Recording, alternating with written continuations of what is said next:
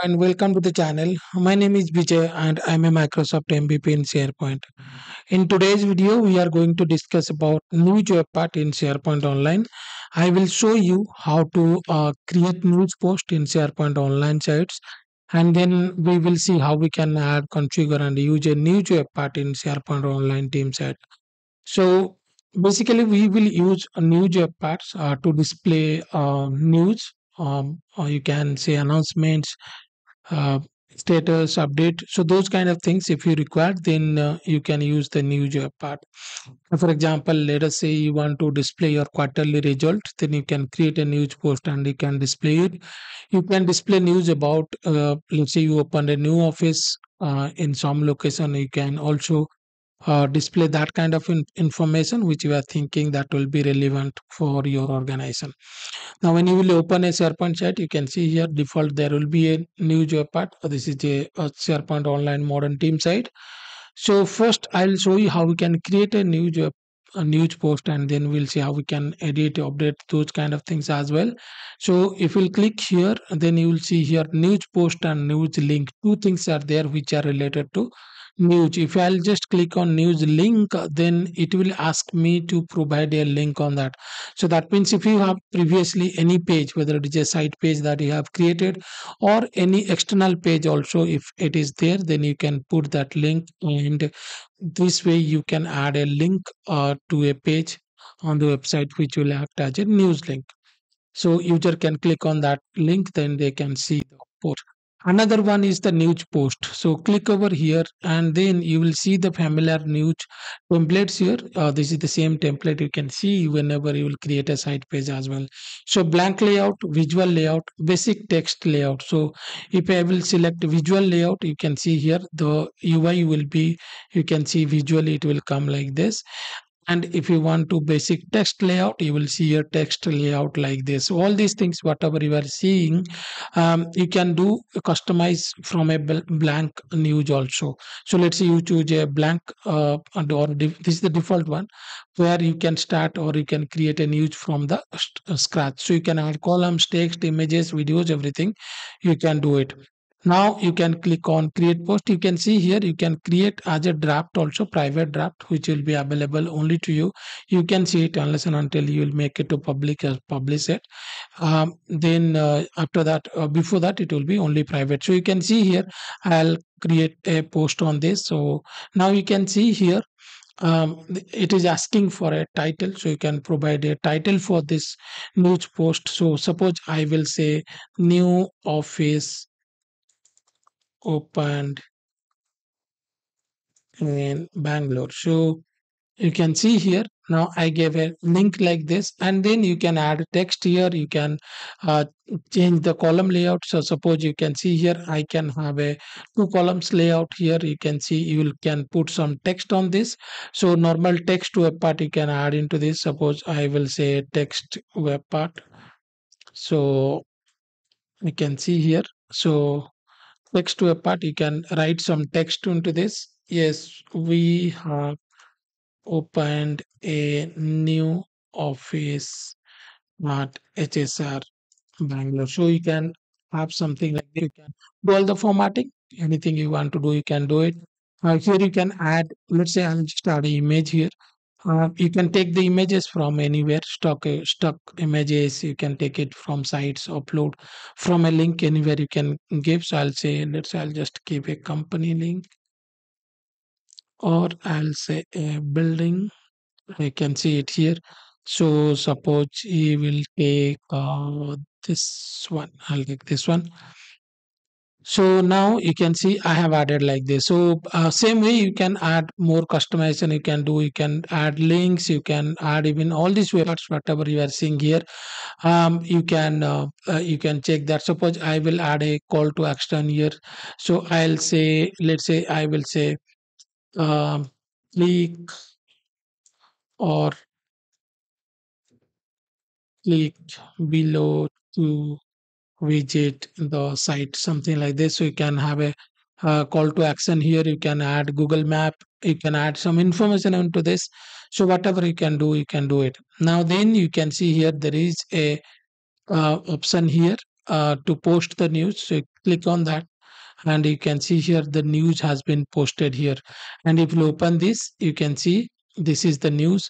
And you can also allow people to comment it or like it, save for later. These options you can enable. If you want to see the page details, you can see about the page details.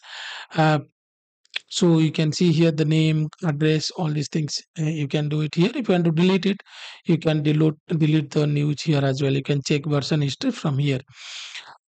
So next, what I'll do here, you can also, another feature is you can send email. So suppose if there is a news and you want to send an email, so you can probably send a email address and put something, and then they can see it. So you can do that as well on this news news post. Now, where this news exactly gets saved, so if you'll go to the pages, then you will be able to see here. This is the place where you can see your news post. You can select it. You can, from the command bar, you can see all these options as well. See, this is basically we have a site pages library. So on that page, it will get stored. So this is where the news is there. So if you want to come here, you can click and you can open it here. Now, this web parts will be shown, or the news that will be shown in your SharePoint homepage. So you can see here now. This is, if I come to the homepage, now you can see this is the news web part is available here. New office opened in Bangalore. You can see this picked from that news that we have created here. And you can see in the mobile app, you can see also news in the SharePoint site homepage. So there also, this is the homepage. From here also you can see the news will be available on this web part. You have to do little configuration in these web parts as well. Then also the news will be shown in the hub site on the team channel also. You can show it. So now what we will see here is, so this is how you can create a news. So here, so anytime you can open the page here, you can edit it. Sorry, you can click on this page. So now this is the page, you can edit it. And if you want to modify it, you can do that as well. So over here, and you can click on update. So that's how you can update on the news as well. Next, what I will show you is how we can display these things in a new job part. So for that, I'll go to the home page and create a site page here. So you can see here, it will select page. You can see here same kind of layouts we have. You have a blank layout. So I'll select this, create a page, and here I'll say news web part demo like this. And on this, I will delete this default one. So default text. Now here I will, for that I'll just make 2 column layout and then click over here. And then here I will search for news. So you can see here, it will search for news web part. You will be able to see by default. You can see here the news is appearing, and you can edit the properties here. So these are the very useful properties you can see. So first of all, from where you want to select the news. So you can see here, I have selected news from this site. If you select site, so you can also select it from other sites. So let's say I'll say EB. You can see here no news are there. So this is something default it is showing. So if you want to display news from a particular site, you can display from there, or recommended for current user also, the logged in user.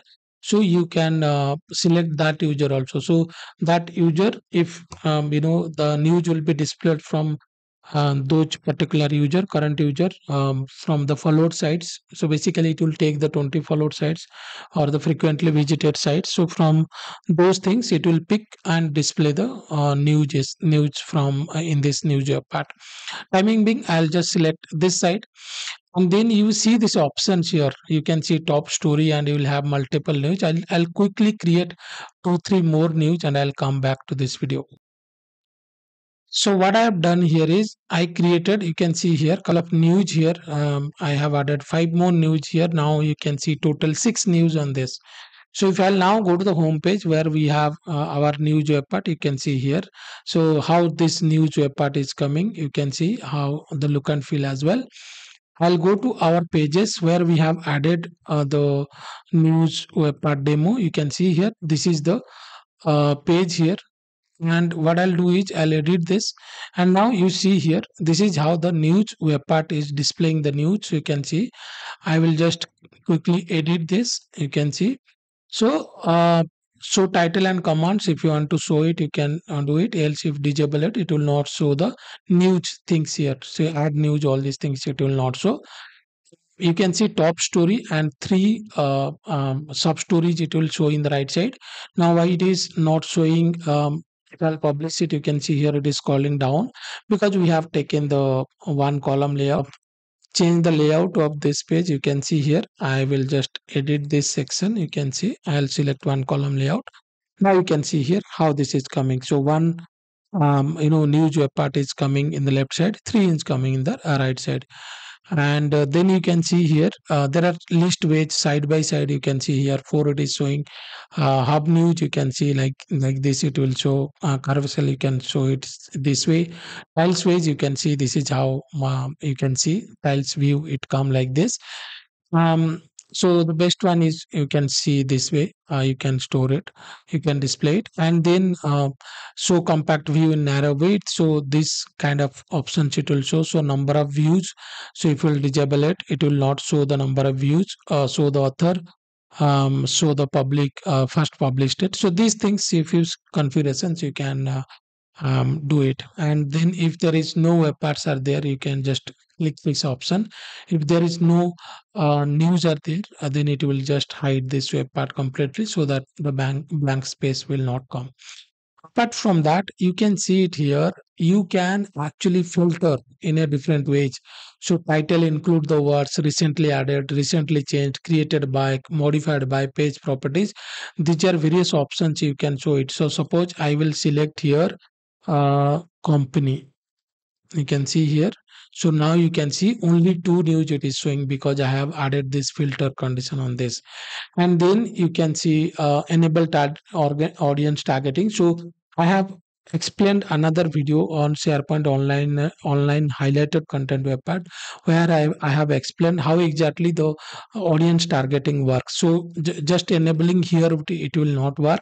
What we have to do is we have to go to the source space and we have to enable it. So basically we need to go to the if I'll just open the site here, let me just open the site here.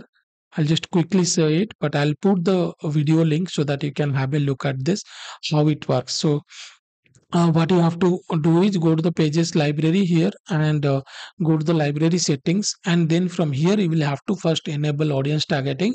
You have to do everything and then you enable this option, and after that it will start working because the source is our library.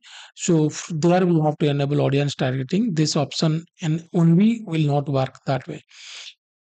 And then you can see here, you can order, so that you can set the ordering also.